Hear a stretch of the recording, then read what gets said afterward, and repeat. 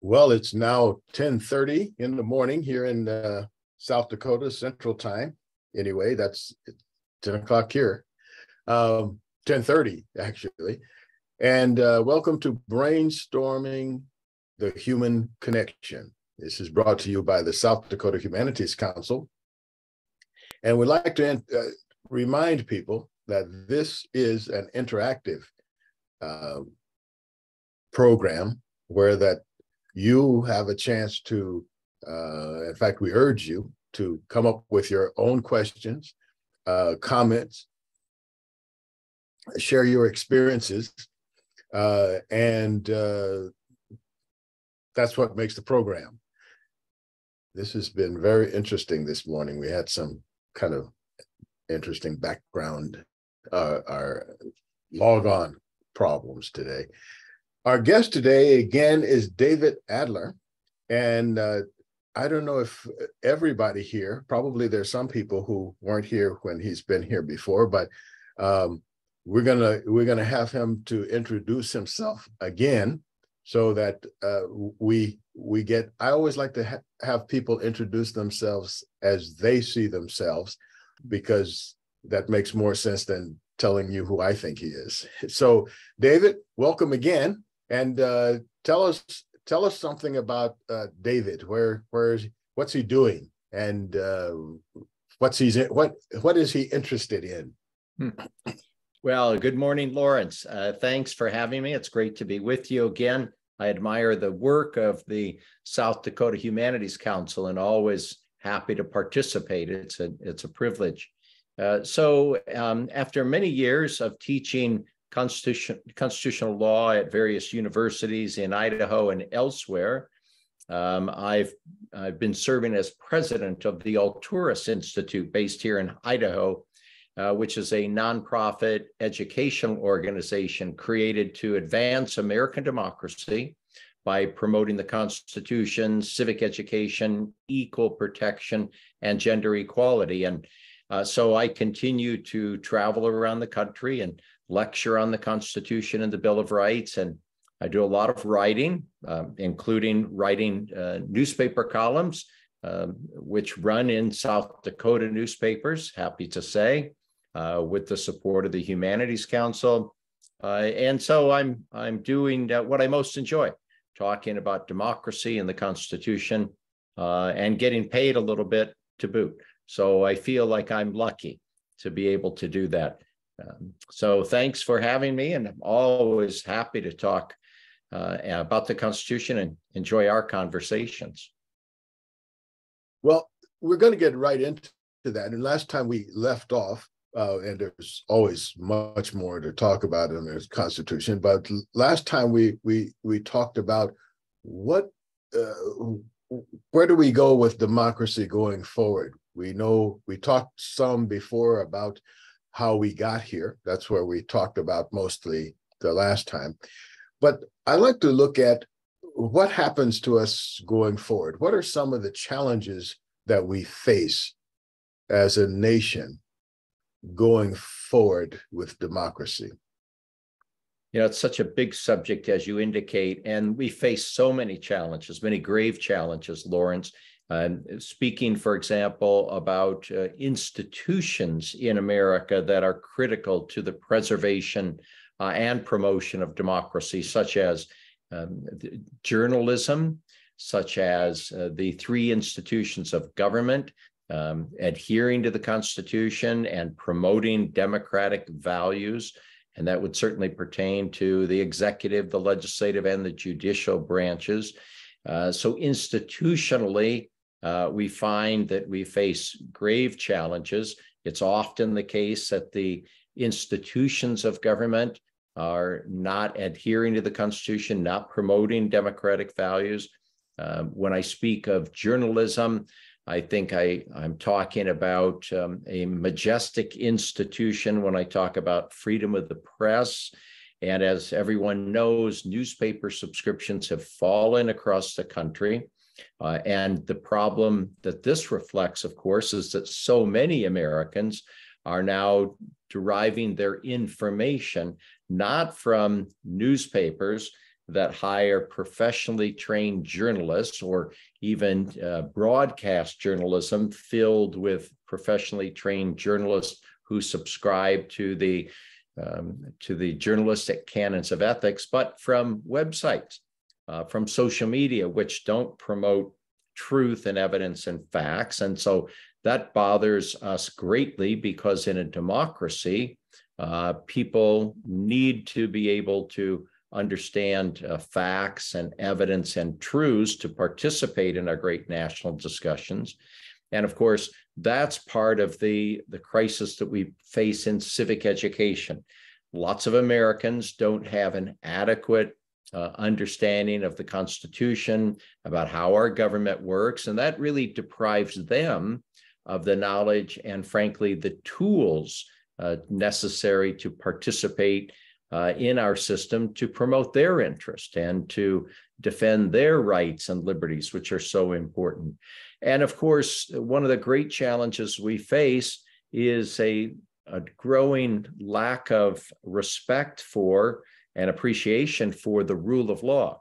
And that is absolutely critical. It's the backbone for American constitutionalism, and the fact that so many now have embraced conspiracies which have no remote connection to truth and facts. And we're seeing this play out now, of course, as Americans react to what is expected to be yet another indictment of former President Trump, brought by Special Counsel Jack Smith, pertaining to the January 6th insurrection.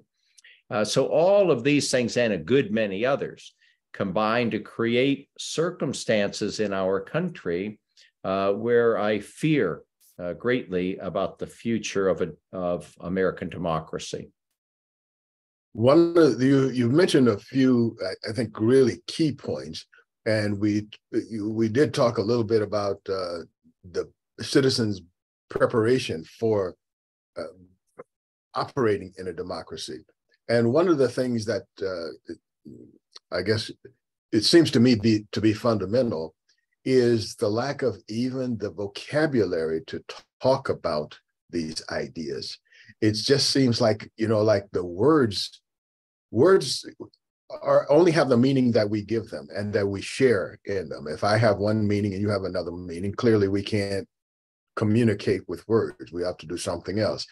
So it just occurred to me recently, because of some efforts that I was making, that a lot of us don't have the vocabulary to even have a discussion, which of course means vocabulary is not just a stack of words. It's the meaning and the concepts behind those words that we don't have. So I'm wondering, how do we get to a place where one, we can even understand what we're saying when we talk about a democracy? Is that something that can happen in a public forum? Clearly, it's not happening in schools. Well, you're so nicely said, Lawrence. You've tapped such an important problem. Of course, we want the schools across America to emphasize civic education. That is citizen preparation, as you point out, critical for our citizens to participate. So in my own view, there ought to be an emphasis on civic education every school year. It's not enough in some states to focus on the Constitution or American government every third or fourth year. It's just not sufficient. So ought to be an emphasis every year on democracy and the Constitution. But to your point, it certainly can happen in a public forum, in the conversation that we're engaging in today. One of the things that I do at the Alturas Institute is to travel and give talks about the Constitution and in an effort to promote the civic education for people across the country. And people need to have the vocabulary. For example, people need to appreciate what the rule of law is. If we just focused on that, we would understand that when the framers implemented the rule of law at their time in 1787, it had a precise meaning. which was the subordination of the executive to the rule of law, that the president would be treated like everybody else, not above the law. The president would be amenable to the judicial process like you and I are. No, James Wilson, one of the great leaders in the Constitutional Convention, said that the president would enjoy no privilege not enjoyed by any other citizen. Imagine that. That was a great effort to say to the American people, we've not created a monarchy here. This president is going to be subject to the criminal process. Over time, of course, one of the problems we've encountered is that presidents have acquired more and more power, and then in recent years have claimed immunity from the criminal process.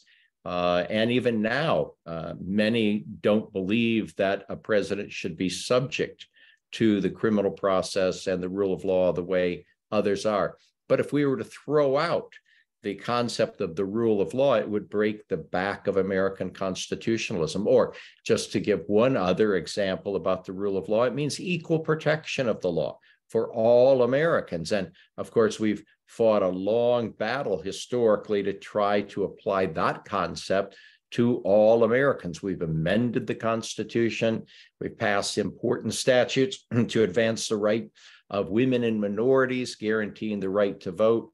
It's been a long slog, frankly, Lawrence, and we're not there yet. And we continue to face the battle.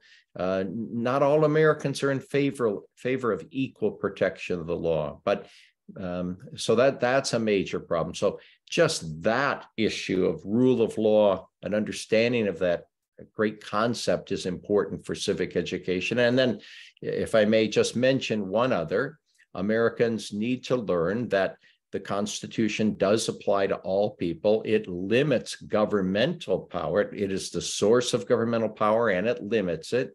And Americans should not cherry pick when it comes to the Constitution. They can't say, well, we like the Second Amendment, but we don't like equal protection so much, or we like freedom of religion, but not freedom of speech for all. Cherry picking to turn the Constitution into Swiss cheese, sorry to mix metaphors here, is the way that we undercut and ultimately destroy the Constitution. So whether our party is in power, whether our favorites are in power, we need to understand that the Constitution and the rule of law should apply equally to all people all the time. I think we touched on this subject before, but I think it probably could use a little bit more conversation just to bring things into focus. We start in this conversation with the Constitution, but I think a lot of people have not really settled on what is the point of government in the first place. People sometimes see government as the enemy, or sometimes maybe as a savior or whatever. But the whole point of why have government of any kind, whether it's the tribal chief or, a president or anything in between, can you talk a little bit about what the point of having any kind of government is? Sure. It's the fundamental point of having government is that we need to organize the country. We need to organize the nation so that we can serve the interests of the people, protect their rights, so that the rights and liberties of the people are not violated or ignored by strong men or politically manipulative individuals and groups who would exploit the interests of the people. We need to organize government so we can promote education, so we can pave the roads. So government is an organizational entity that we, the people, have created. In a democracy such as ours, we, the people, created a government and granted it only limited powers to serve our ends. And as James Madison said, we have drawn government from the liberty of the people. The people have given their assent to our form of government, in stark contrast to that which exists in many countries around the world, where government is simply imposed upon the people, and the people have no say in whether they want a particular government. So when the framers wrote the Constitution and the American people ratified it, it was an exercise in what we would call the social contract. And this is reflected in the first sentence of the preamble of the Constitution, which says, "We, the people, ordain and establish this Constitution to serve particular ends." What a historical feat. That had never happened in the country. And even though our democracy at the time was flawed, obviously, and the Constitution didn't apply equally to all people, it was the sense of the founders, according to Abraham Lincoln, who was a pretty good authority, that the day might come in America when the principles of the Declaration of Independence and the principles of the Constitution could apply to all people. It would reflect that point when we would obtain some political maturity and the aspirations of the founders could be realized. And at different points in our history, we have hoped that we have reached that point of maturity when we passed the Reconstruction Amendments, for example, or we amended the Constitution to give women the right to vote, and so on and so forth. So our democracy is an organizational feature. It's not settled in stone. It's an evolving entity, an organic document, speaking of the Constitution, that needs to be revised to keep up with the needs of the people at any particular time. If we don't revise the Constitution to meet the needs of the people, then it really has no benefit. It wouldn't work very well for us to simply to adhere to a Constitution written in 1787 in a world that no longer exists. We still apply those principles to new evolving problems and challenges, but it has to be maintained. And that's what is important about civic education, because it gives all of us the opportunity to voice our views on how the Constitution might be changed, or what laws we need in our country to better serve our nation, whether it's in education or national defense or tax policies, or, for example, protecting the American people from climate change. We're knee-deep into the problem of climate change. And boy, has there ever been an area where we more need the voices of people to say, we're ready to make some sacrifices to save the planet. It's the only one that we're currently living on. So we should take some measures to protect it for us and for future generations of human beings. You know, what you bring up brings up to me that people or humans are feeling beings that think, not thinking beings that feel. And we talk some about the technical things, for example, lack of vocabulary, lack of knowledge, how the Constitution works, and those kind of things. But it also seems to me that a lot of it has to do with how people feel. I mean, we can have all those tools, but if we don't change our hearts, or if we don't, if we are still selfish, and if we're still saying, well, how can I make this thing work for me, and who cares about the other people, it doesn't really matter what the Constitution says or what technical skills we have in making the Constitution work. If we make it work for, let's say, ulterior motives or things that doesn't work for everybody, it seems like that's on a collision course. What can we do? What can we do, or what should we be trying to get people to the point where they feel something different, not just think something different? Yeah, I like that point a lot, Lawrence. That's really important. Judge Learned Hand, one of the great appellate court judges in our history, said that liberty is written in the hearts of people. And do we want liberty? And in the same way, we could expand that and say sympathy and empathy and other great virtues and values are in our hearts. If they're not in our hearts, then we can't promote the general welfare of Americans of all classes across this country. The democracy is a system that reflects a community of interests. We have shared values, shared interests. Doesn't mean that we'll always have the same interests and values, but we have many shared values. And so the idea is to tap into the shared values and interests and create laws and policies that reflect those values and interests, and then promote them to serve everybody's interests. This idea that somehow we should all live in silos according to the dictates of our tribes does not promote democratic governance, and certainly does not promote the interest of individuals, and certainly not the country.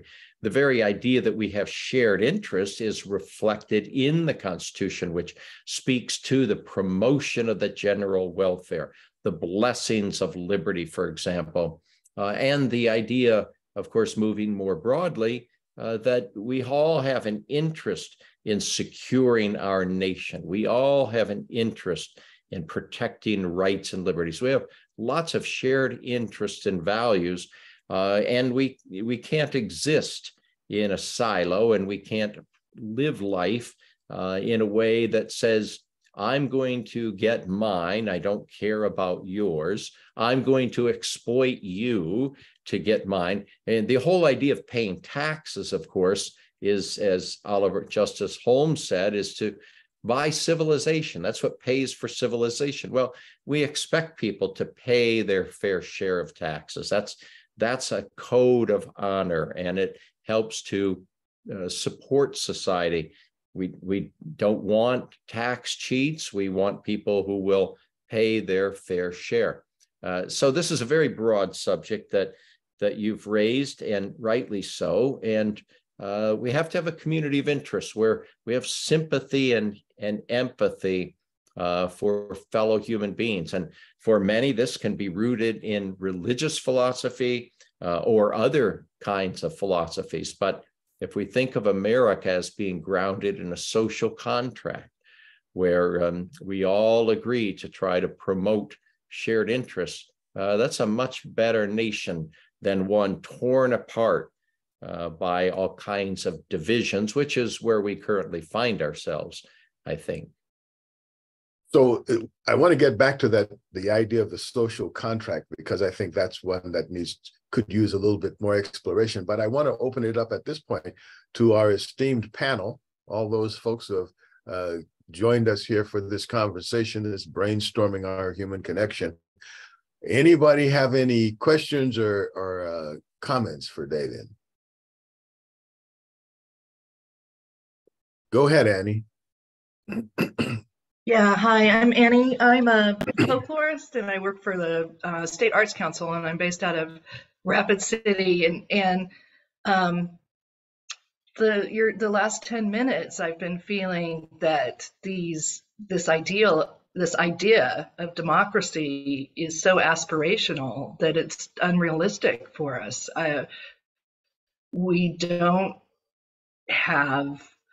Collectively, we don't have that social contract. We don't have that compassion. We don't have liberty in our hearts, and we don't want to pay for civilization. And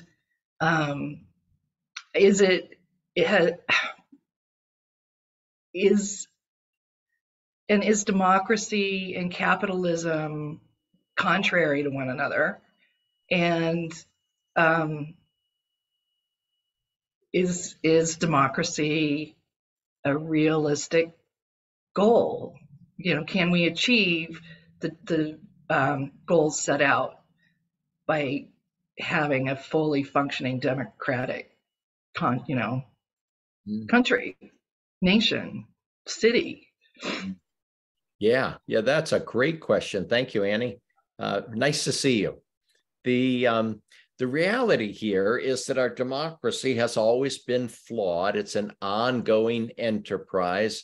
And just as we say, as the Constitution says, we're trying to create a more perfect union. So we're always striving. It is, as you point out, an aspirational goal. I think the starting point, and your points are so well made, the starting point for trying to help Americans understand why democracy is so important and best serves their long-term interests is to remind people that of all the good things that we have in life, they have come to us by virtue of the existence of democracy. That may sound a little bit bold and broad, but the fact that we have public education, the fact that we have roads that are paved, the fact that we have functioning governmental agencies, which, although not perfect, try to promote the quality of life. Because in contrast, people who live under authoritarian regimes, in the fascist nations in the past and maybe currently, don't have a system where people can voice their views, raise their voices, announce their values, fight for their particular perspectives. Even if they don't win, they would have the opportunity. So to create a system in which people can participate and voice their values gives a vent to a great human need, and that is we want to express our opinions. We have a great need to express our opinions, and there's every reason to believe that people can enjoy a better life if they live in a democracy. Now, having said all that, and we're all aware of the problems that we face, how to instill that in the hearts of people, and beyond simply saying you're better off if we have a democracy, the reality is that great human needs and values can be better expressed in a democracy. They can be fulfilled. We can bloom as individuals through freedom of speech, for example, through protection for freedom of religion, because then we can live our lives, for example, in accordance with the dictates of our conscience. We can live our lives in accordance with how we view the arrangements of the universe, maybe our relationship with God.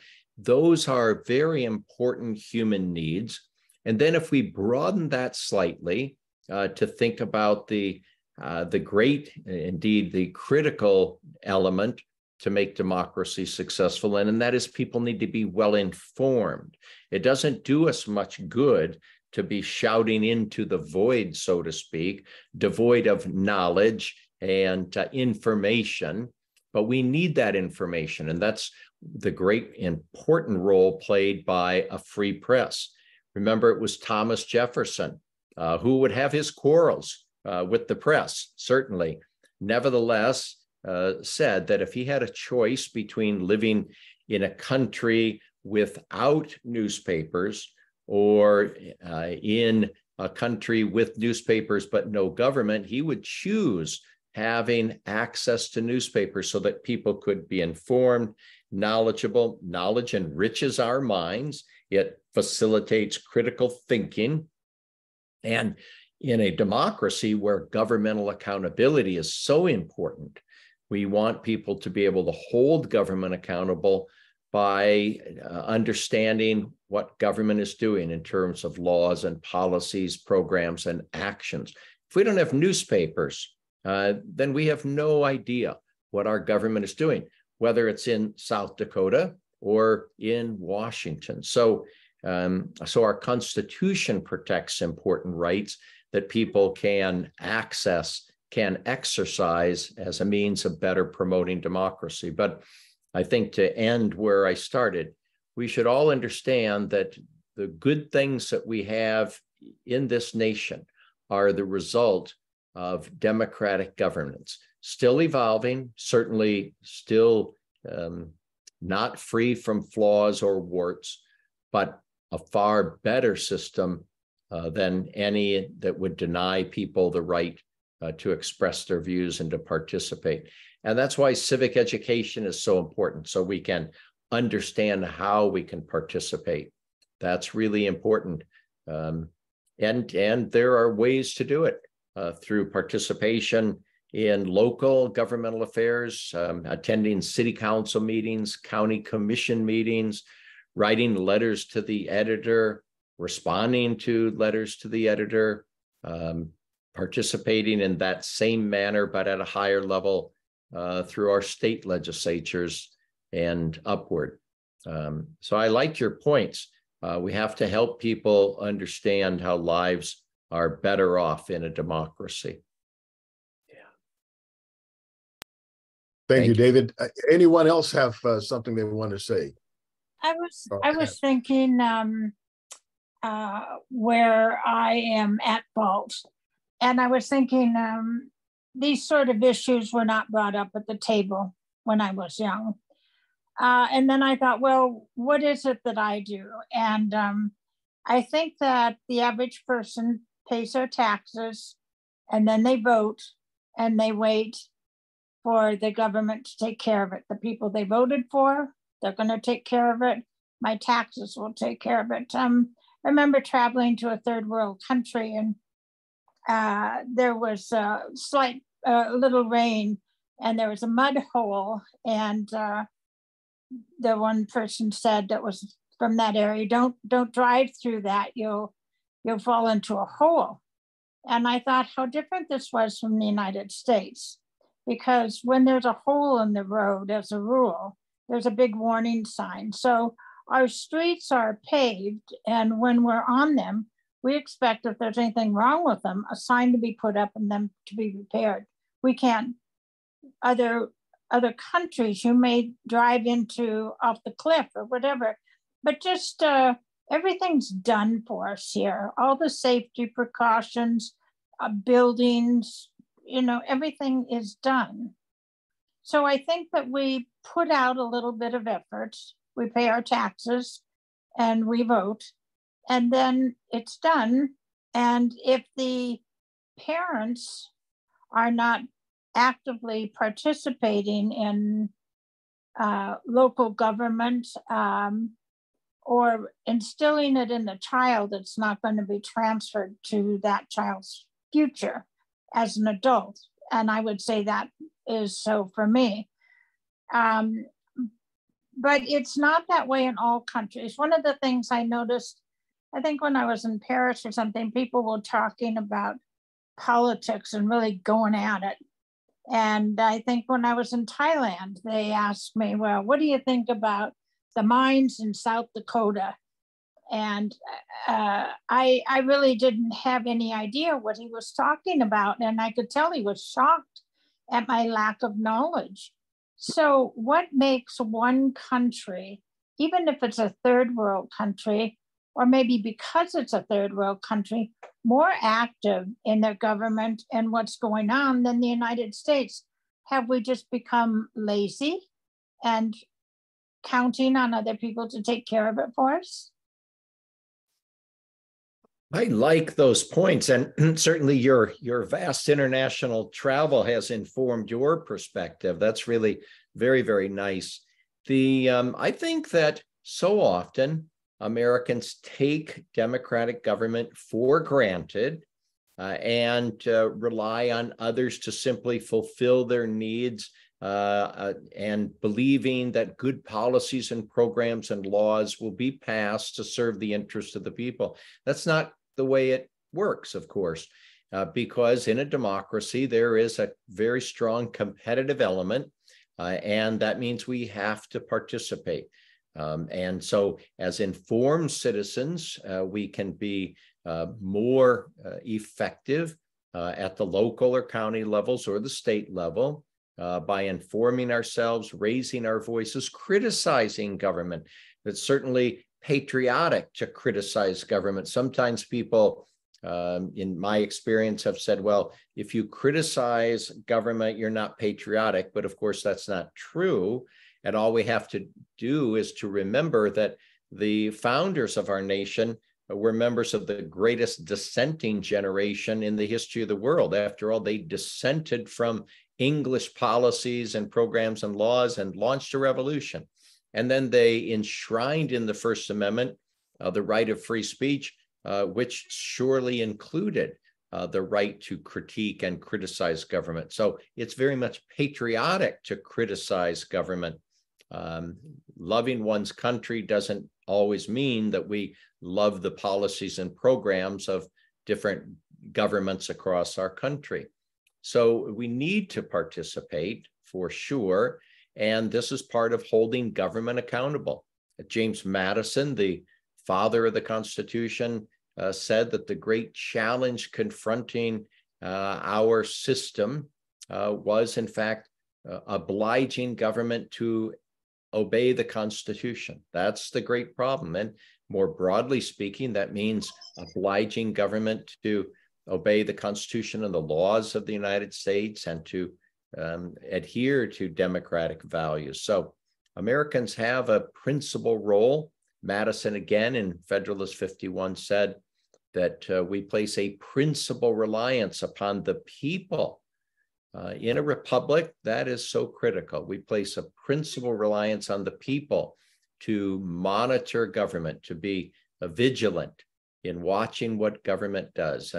And we do this because the Constitution was written for the people, not the government. And so that's our opportunity, and I think it's our duty. And it raises many difficult issues, to be sure. And it's not easy for everybody to participate. Certainly that's the case. And we can only do what we can do. And if the most we can do, and this is not insubstantial, is to read the newspapers and write letters to the editor, take a few minutes to voice our views, offer critiques and criticisms, and maybe constructive solutions to problems, that's not unimportant. That's not insignificant. It is playing our part. Others have more time.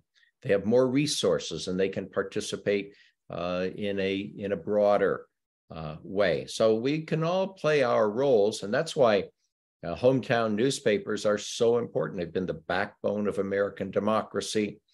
And I know that South Dakota has many newspapers to its credit.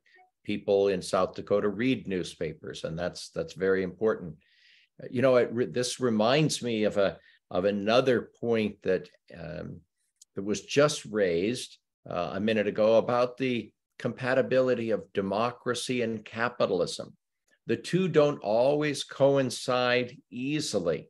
There's a rough edge between the two because the great aim of capitalism is to concentrate wealth in a few. That's the great aim, to acquire as much wealth as you can. That's the pulse of capitalism. Democracy, on the other hand, as Aristotle said, is to spread power as widely as possible.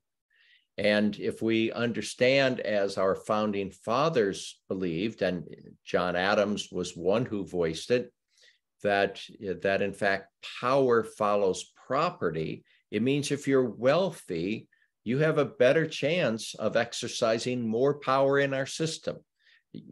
We realize that you can give campaign contributions, you can hold events, you can do a lot of things with money.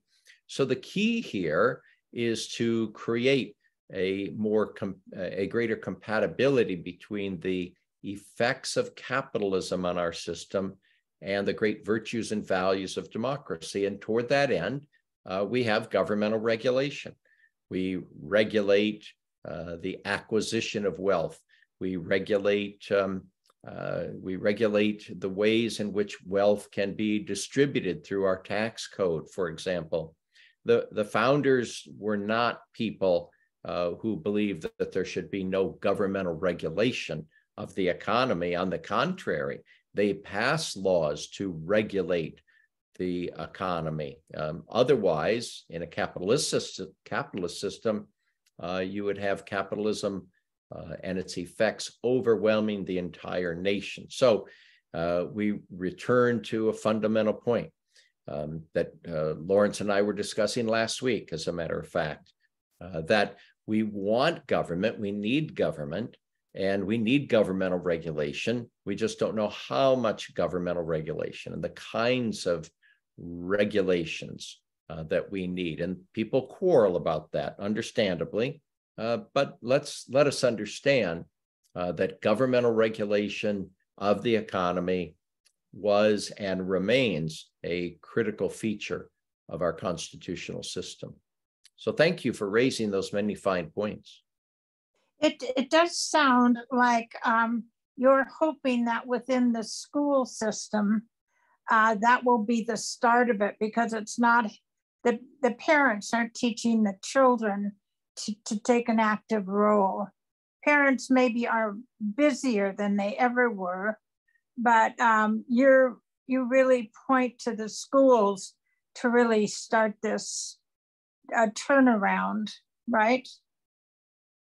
Yes, I like that point. Well, as I mentioned, I have the privilege of working with school teachers around the country, talking about the Constitution, providing ideas for teaching the Constitution and our democracy.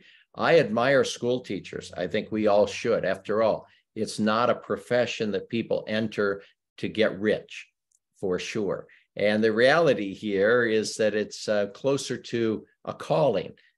Teachers are dedicated. They spend a lot of time trying to help raise children. Sometimes teachers spend more time with children than the parents of the children do. At any rate, the reality here is that teachers want to help. And in my own experience across the country, teachers are a dedicated bunch when it comes to teaching about the Constitution and American government. And yes, we need more of an emphasis. There should be more time spent in the classroom every day, every year, to create citizens who can effectively participate. It's an investment in the future of our nation if we provide regulations for teachers to promote the civic education all the time. I can't think of a better investment beyond students learning to read and write and think critically than to teach students about what the Constitution means and how our system works. Then they can be effective participatory citizens of the sort that a democracy requires. I would like to move back to the social contract. Mm-hmm. Can you talk some about the social contract? What does that mean, and what does it mean to democracy? That's such an important question. Thank you, Lawrence. The reality is that every government has a creation story. And so the question historically addressed by scholars and philosophers over the centuries is, what's the origin of government? One explanation, of course, is that strong men and women, perhaps, simply rise to power. Back in the day, whoever could wield the sword more effectively would become the ruler. Well, that's one line of thought. Government is a creature of force and violence and power. Another tradition, among others, is ours, in which we say that the people have created a government to serve their interests, to protect their rights. This is the social contract theory, which the founders of our nation embraced by reading principally writers in the mid-17th century in England, those people who were out of power, seeking to limit monarchical authority and advance the rights and interests of both Parliament and English subjects.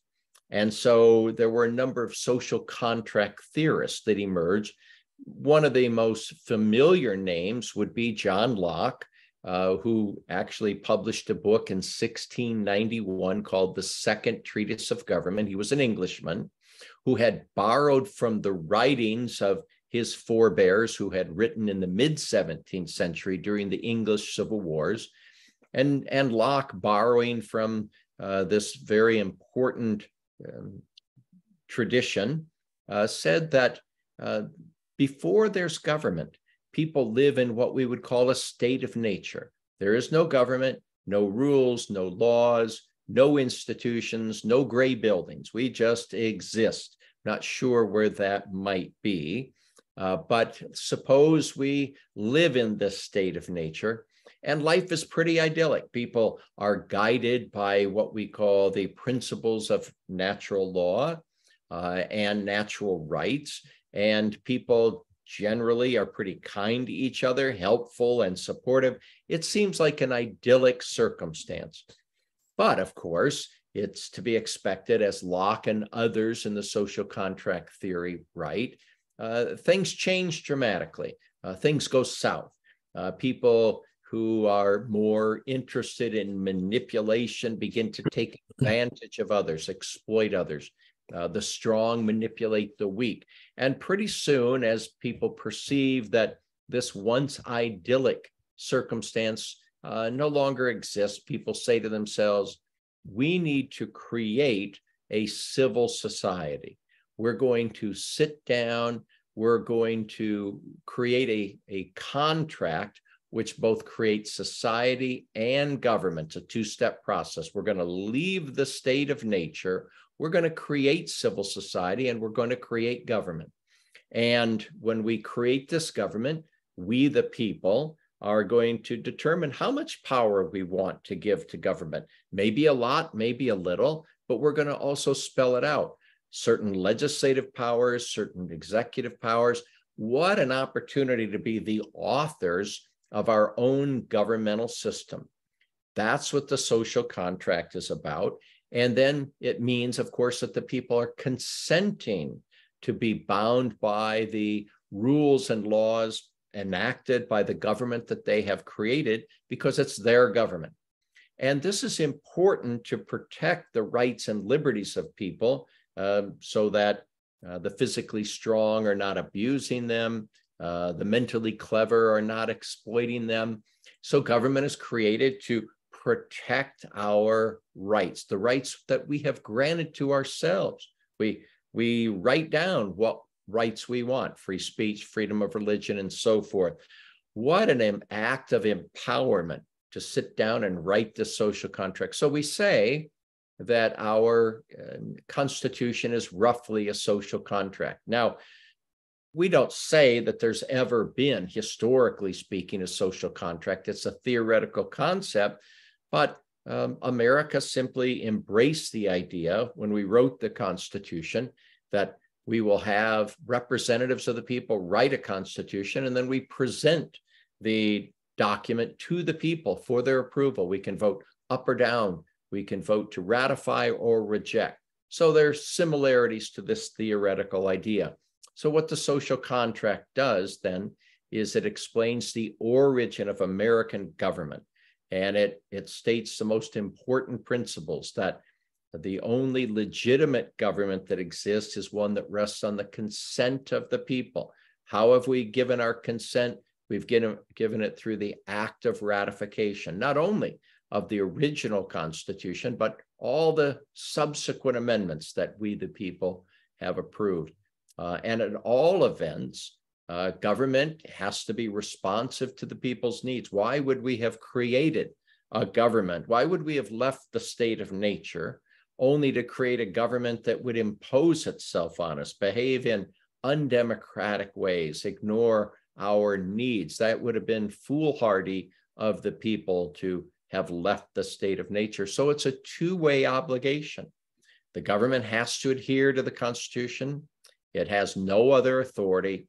And at all events, we remember that the Constitution was created by the people, which empowers government. And so that's why we speak so much about the rule of law and emphasize that all governmental actors are bound by the Constitution.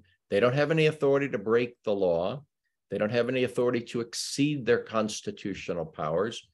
And enforcement of the contract is undertaken by checks and balances, separation of powers, judicial enforcement, an expectation that the men and women at the helm will have a conscience and will say, well, it's my duty to obey the law and not to ignore or circumvent the law simply because it serves my own immediate interest. And the other part of the duty, as we've said, is for the people to hold government accountable, to speak up. If it works that way, then we have a government, in theory, which is responsive to the needs of the people.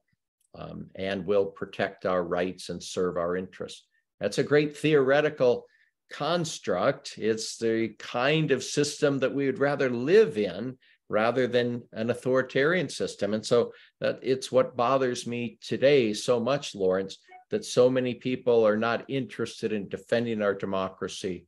And we have people who have even invited an autocratic leader of Hungary to come address them. We have members of Congress who are fans of Putin and say Putin should come speak to us. My goodness, Jefferson and Thomas Paine and the great leaders of our founding period would be truly rolling over in their graves to think that any member of Congress would be saying, let's invite an autocrat to help straighten out our nation. Let's invite Putin to come. We need to be more like Russia. Wow, that just that sends shivers up my spine when I hear those representatives in Congress say such ridiculous things and dangerous things. As was said before, we need to, the children have the future, and that's where our future lies. At least old guys like me, we're pretty much, done here.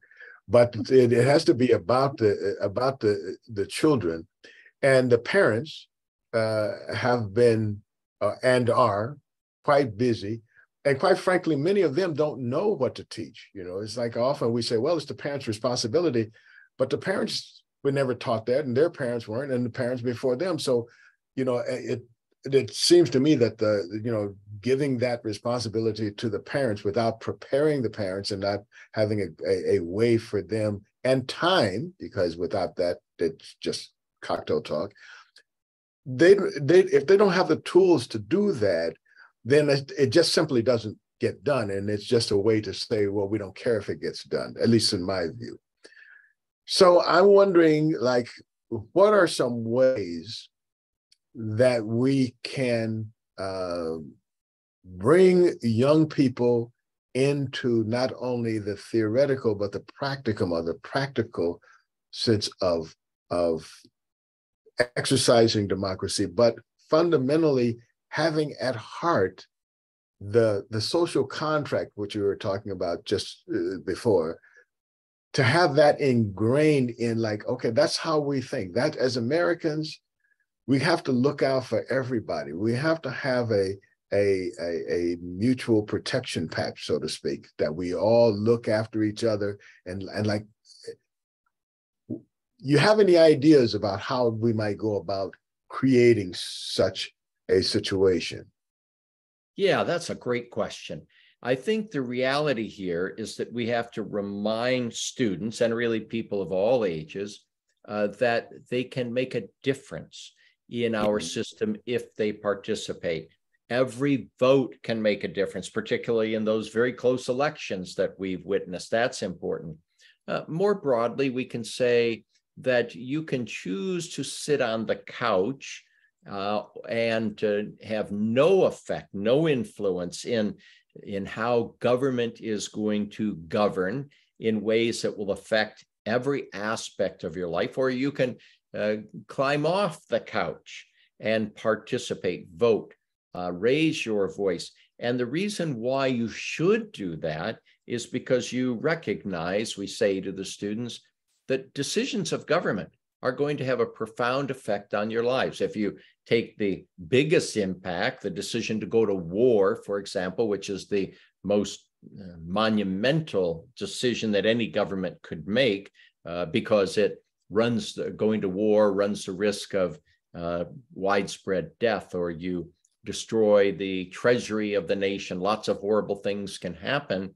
Now, there might be reasons for going to war, but you would want to be able to express your view on whether going to war is the right thing to do. And so that's maybe the most profound way to say it. The other is in a way that's going to affect the lives of today's students or tomorrow's adults, is look at taxing policy. Do you want higher taxes, lower taxes? How should the taxes be applied? Should it be based on on people's earnings? Do you want, what kind of a tax system is fair? And that's going to affect your lives because it's going to determine how much you want to spend on education. Do you want better schools? Do you want to recruit good teachers? Do you want to pave the roads and fix the holes so that cars aren't swallowed up in the roads? What kinds of institutions and programs and policies do we want that are going to affect your lives? Do you want a governmental agency that's going to make sure that we're not eating poisoned foods? Do we want an agency to make sure that the automobiles that we drive are safe?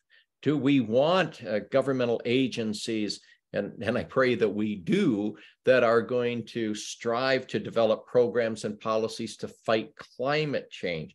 All of those 5 or 6 issues that I mentioned, have a direct, immediate, and long-term effect on the lives of students as they grow older. So I think that's one way to tell them you can make a difference in your own lives and ultimately the lives of your children as well. Maybe that's a selling point. I hope it is, because it goes to quality of life issues. And maybe one great way to appeal to the hearts of people, to return to an early theme of our conversation, maybe one way to appeal to the hearts of people is to ask them to contemplate the impact of the laws and policies and programs on their lives and on the people they love, and in the communities in which they live. And do you want to make a difference? I want to add to that, each of us, in addition to voting and being functionally involved in government, we can reach out to each other on that human level, because I think a lot of what's missing is the empathy and the connection. That's why we call this brainstorming the human connection, because a lot of the human connection is missing. I noticed in prison that the people who are, let's say, the hardened criminals, they don't have this sense of connection to the broader society. When I just in conversation, people who are in prison because of, let's say, robbery or burglary or something like that, they see that as their job. They don't see, it's not like they don't see it. I'm not saying everybody's like that, but I have talked to people who see that burglary is a job in which is, let's say, it's it's an occupation that the society doesn't like, kind of like prostitution, in some cases gambling, and but it's one in which they can get paid, and they figure they can function in that. They can do that. In fact, I remember this one guy said, well, I got into burglary because it's the only thing that anybody ever said, hey, you're pretty good at that. Huh. All the other things the kid was doing, and he helped his uncle burglarize this place, and his uncle was the first one to ever say, damn, you're pretty good at this, And he said, so he developed that into a career. But that means that you don't have a sense of empathy and connection with the rest of your society. So I'd like to bring that into, like, how do we bring people into feeling the connection, that if you feel that connection, you don't harm your neighbor if you feel like that's you, and you feel you like that person, so you don't do bad things to them, I think that's so important, such a vital point. We hope that we acquire empathy as we grow up, and we understand the circumstances that people face. But it's also part of the broader aspect of democracy that we don't have time to talk about today, but it's about the importance of tolerance, the importance of respecting the dignity of human beings. That's part and parcel of a democracy as well. You can't be calloused toward fellow human beings. For people who are religious enthusiasts, those are creatures of God. And for others, it's simply a philosophical doctrine. You don't use people. People are not means to an end. Many different ways to teach it. And maybe that's another subject for another time, Lawrence. Yeah, well, unfortunately, we have run out of time, but I certainly enjoy these conversations, and I would like to have you back again, and so that we can explore this more. Thanks, everyone, for being here. This has been the Brainstorming the Human Connection, an interactive program brought to you by the South Dakota Humanities Council. Please join us again next week, same time, same station. Thank you, and goodbye. Thank you. Bye-bye.